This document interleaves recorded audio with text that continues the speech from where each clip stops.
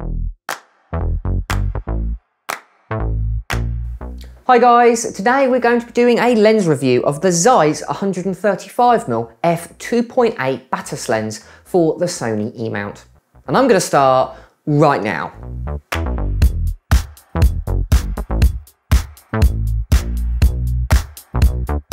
What's up guys, Photo Fever here and welcome back to the channel. So today we're going to be doing a lens review of the Zeiss 135mm f2.8 Batis lens for the Sony E-Mount. Now there are in fact three Sony E-Mount lenses. You've obviously got the Zeiss, but then you've also got the Sony G-Master lens, that is 1.8, but you've also got the Sigma 135mm f1.8 art lens. But what one is best out of the three and what one is worth a spot in your camera bag? Let's find out in this lens review. So without further ado guys, let's get started. So what do you get with this lens? Well, I must say the unboxing experience was really unique. The way that the Zeiss packages their products is incredibly unique and a very high attention to detail. So with this lens, you get a front and rear lens cap with this incredibly well-designed lens hood. I must say the overall unboxing experience was really nice and it really does show you the attention to detail that Zeiss put into their products and the design of their products. So the first thing I want to talk about guys is the build quality of this lens. How well made is this lens when it comes to the other lenses on the market? Well, I must say if you've ever picked up a Zeiss lens before, you know they are incredibly well made. And this lens is just no exception. All of the Batis lenses are made out of this really nice high grade aluminium, which makes them light but also feels really sturdy in your hand. Now, even the little design quirks of this lens makes this lens quite unique in the way that it looks. So at the moment, you can see when I've got the lens hood on, the lens hood is designed to actually fit with the style of the lens. So it doesn't look like something that you've just simply plonked on the front. It actually has a lip, which again fits with the actual design of the lens, which I think makes it look really different to other lenses. Usually lenses look quite utilitarian in the way that they look. They kind of function and look like a lens should, but Zeiss have come at it from a slightly different angle, and I must say the overall design parts of this lens makes it really stand out. This lens has also got a digital dial on the front, which looks a lot cleaner than some of the analog dials that you can get on other cameras. Now I would say it's a little bit of a gimmick. When you turn the camera on, it shows Zeiss, and then when you're in manual mode, it will actually show you the distance to the subject when you're in focusing, but apart from that, it is pretty much useless. But it does look a lot nicer than what other camera brands have done. So I'll definitely give it a good markup for this particular feature. But there is one thing that I want to mention that makes this lens incredibly unique. All other Sony E-Mount lens prime lenses do not have weather sealing, but this one does. And even little details, like if you look at the back, it's actually got a weather sealing gasket, which shows you it's got weather sealing, but that weather sealing gasket is the Zeiss blue that you can find on the logo. So you can see that the little attention to details of this lens, that is what makes this lens really stand out when it comes to the build and the design of this lens. So because of that, I'm going to be giving it a 10 out of 10 for build quality.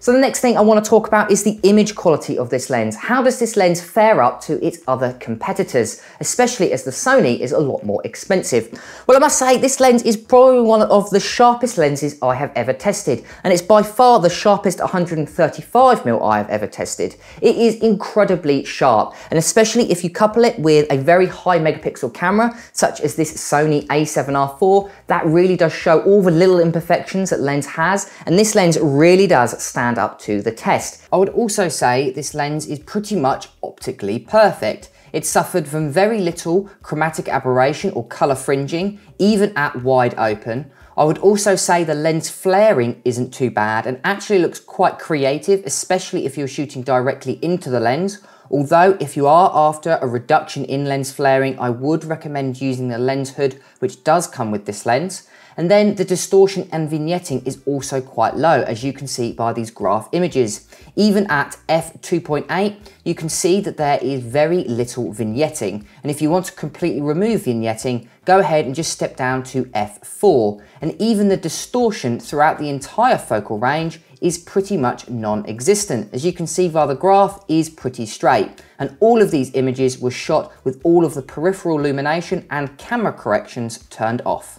But what makes this lens really special is its bokeh, or out of focus areas, coupled with the focal distance and having an aperture of f2.8, it creates this really unique look, which is very difficult to create with other lenses. But again, this lens is incredibly sharp as well. So the contrast between the outer focus areas and the sharpness really makes this lens pop, especially when you have a look at the aperture. It has a 9-bladed rounded aperture diaphragm, which means if you're shooting at light sources, the bokeh balls are incredibly round, even at lower apertures such as f4 or even f5.6. So if you're wanting to use this lens for either portrait or landscape photography, this lens is going to be ideal for you. There's only one real disadvantage you get with this lens if you purchase it over either the Sony or the Sigma, and that's its aperture. Because of this is designed to be as small and as compact as possible, it only has an aperture of f2.8, which is still a fast aperture, but it's nowhere near as fast as the Sony G-Master lens, which has an aperture of f1.8, which creates a really unique look at that focal length.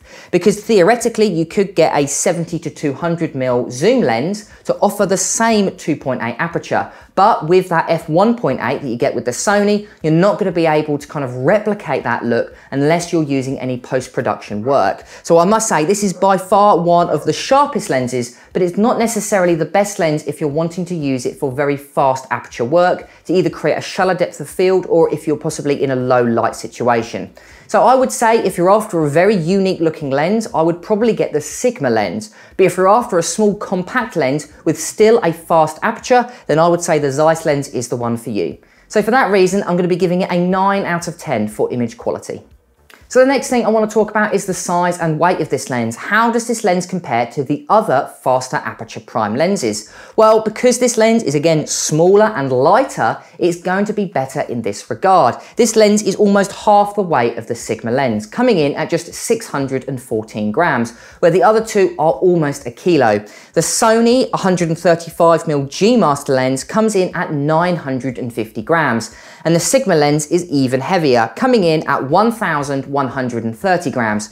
So you can really see how much smaller and lighter this lens is. Even with the lens hood attached, it is a lot smaller than the Sony and Sigma lens pretty much combined. So if you are after a small, lightweight lens that isn't necessarily going to be very front heavy on your camera, this lens is going to be perfect, especially if you're coupling it with a Sony camera, which are usually traditionally a lot smaller. But again, if you're after that incredibly unique look, especially with a wide aperture prime lens, then I would say the Sony or the Sigma lens might be better off. But again, this is definitely better in that regard. So for that reason, I'm going to be giving it an 8 out of 10 for size and weight. So the next thing is the image stabilization and focus motor. How quick is this lens when it comes to focusing? Well, because this lens is an f2.8, it has less glass to move, which means the actual ultrasonic motors are going to be able to be a lot more precise, but also quicker at the same time. So if you're after a lens for, let's say, sport or maybe close-up wildlife photography, this lens is no doubt the best prime lens to buy. But this lens, again, is quite unique in the way that it's designed. This lens is the only lens offering image stabilization. Again, the Sony lens and the Sigma lens do not have image stabilization built in, where this lens does. That means you can shoot down at lower shutter speeds, which might be better for low light photography versus a faster aperture. So you've got to kind of work out the compromise between size and weight and that fast aperture. What would you prefer? Again, I personally would prefer the Zeiss lens, but again, let it up to you. What would you guys prefer? A fast aperture or compromise and get a slightly smaller aperture, but a slightly smaller lens? So for that reason, I'm going to be giving this lens another 10 out of 10 for its unique image stabilization, but also incredibly, I would say, lightning fast ultrasonic motor. And last but most importantly is the price. How well priced is this lens when it comes to the other two that we've been comparing? Well, actually, this lens comes in the middle. So it comes in at £1,289, which actually makes it fairly well priced, especially when you compare it to the Sony G-Master lens. That comes in at a whopping £1,599. By far the most expensive out of these three lenses. But do remember guys, this is an f1.8 aperture, where the Zeiss is only offering an aperture of f2.8. But what I would say is the best value for money out of the three is the Sigma, coming in at just £1,099, and I have seen it cheaper on a few other websites. And I would say this is the best value for money because you're still getting that amazing f1.8 aperture, and it is by far the cheapest out of the three. So I would recommend the Zeiss lens if you're after the sharpest image quality possible. The other two lenses just can't cope with the amazing optics of the Zeiss lens. I would recommend the Sony lens if you're after possibly the overall best lens out of the three. But again, that does come at quite a high price point. And if you're more budget orientated and you're just after an incredibly unique lens, 135mm f1.8, that compression and that aperture is incredibly unique, then I would probably recommend the Sigma lens because of the price point. So because of that, I'm only going to be giving the Zeiss lens a 6 out of 10 because this lens is a very expensive purchase for even a professional photographer. Brilliant, and there we go guys. So there is my lens review of the Zeiss 135mm f2.8 Batis lens for the Sony camera. And I must say, I was incredibly surprised by the quality of the optics. This lens is incredibly sharp. And if you're interested in doing portrait or even beauty photography, this lens is highly recommended, coming with an amazing score of 43 out of 50. And because of its amazing image stabilization, I'm going to be giving this lens a silver award for its image quality. The only downside is that fast aperture. The other lenses do offer a larger aperture, which I would highly recommend, especially if you're after an incredibly unique look with that amazing background blur and shallow depth of field. But I must say this lens is still highly recommended for all you professional photographers out there.